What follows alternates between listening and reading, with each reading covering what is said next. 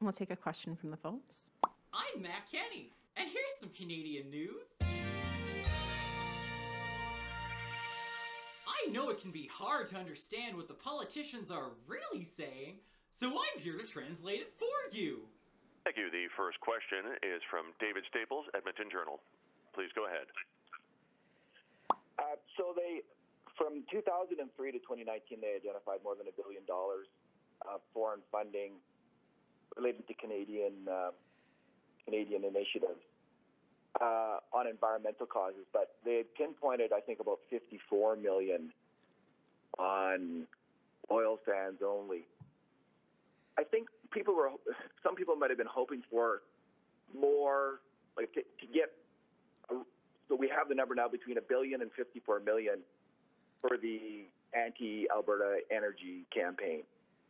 Was it a failure to not get more precise numbers on that, to not actually come up with a final number? Here's how much it was, because we're kind of left between the two numbers.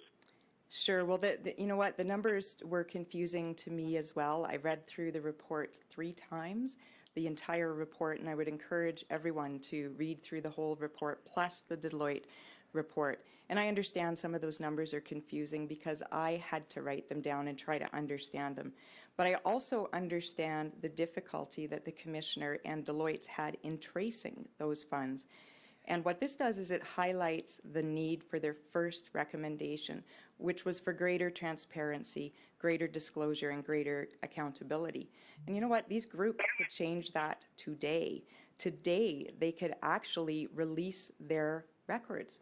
They could disclose where they get the funds and what they're using them for. They require that from public corporations to disclose climate risk and ESG initiatives. They could follow their own advice and do it themselves. But you're right, those numbers are confusing. There's big numbers. I mentioned in my speaking notes, there's big numbers. It's $15 billion across the border targeting charities. Now, of course, some of that is going to be benign, and it's truly for charities.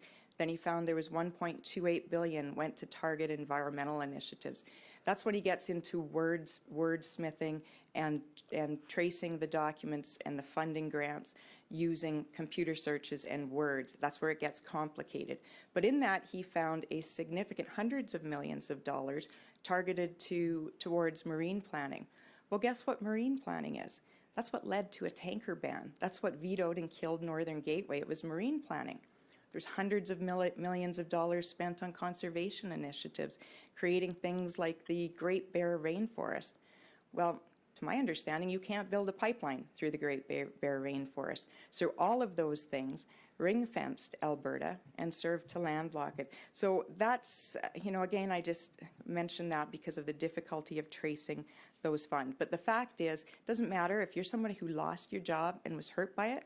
You don't care if it was $100 million or $10 billion. You lost your job, you were harmed, Alberta was harmed. We need to learn from their tactics, and we need to move forward and make sure it doesn't happen to the next resources of the future. I'm purposefully saying the numbers are confusing to try to make it more complicated than it sounds. Steve suspects some grants are sketchy, but couldn't find any evidence. Legal stuff all businesses participate in. But we're pissed because their incredibly underfunded campaigns to diversify Alberta's energy sector were more effective than foreign and domestic funded campaigns to keep the oil and gas monopoly on our energy sector. We also believe almost every environmental initiative is directly anti-Albertan.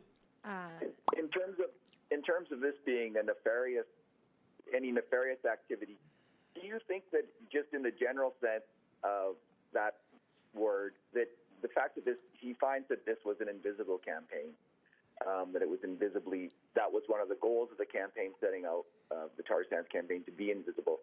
Is that aspect of it, in your mind, was that nefarious on the part of the people organizing this effort? I think if you go back to the original tar sands campaign document from 2008, it spells out the tactics, it spells out the playbook, all the characters and actors, how they would build on their strength, how there would be funding agencies, how they would utilize it. We see that, and we saw how the strategy played out. Those funds came across the border extremely difficult to trace.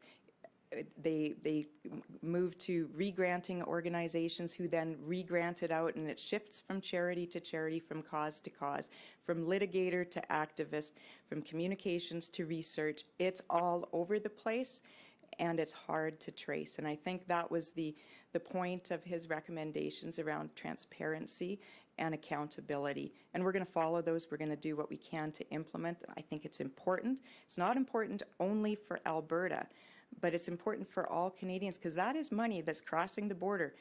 $15 billion, $2.5 billion, almost $2.5 billion in 2018. That's money looking for a cause. It's money that the Commissioner has proven and documented has been used to influence domestic policy, legislation, regulations, regulators, laws, regulatory process. Only Canadians should have a say in that, not foreign-funded foundations worth billions of dollars in other countries. No! Nothing was nefarious! They were open about their tactics and sought funding through legal systems. We're just mad we couldn't Google more info on them.